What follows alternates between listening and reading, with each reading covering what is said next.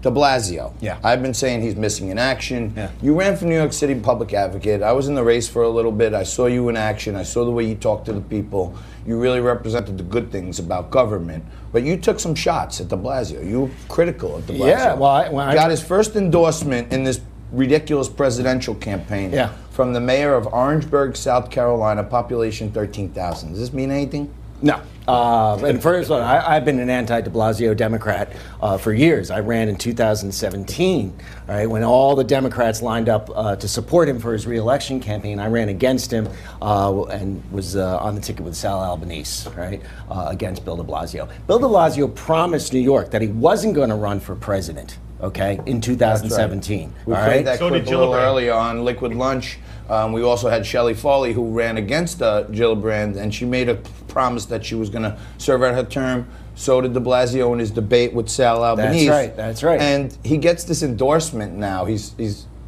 at 1%. He gets endorsement from a mayor. Sam, does it mean anything? At Liquid Lunch, I've been saying as a New Yorker, we put him on the side of a milk carton. They want it on this side. Because he's missing in action. Look, for different reasons than the professor, I fully support this. So I support him running because it's days he's not in New York, and it's days he's not screwing up the city.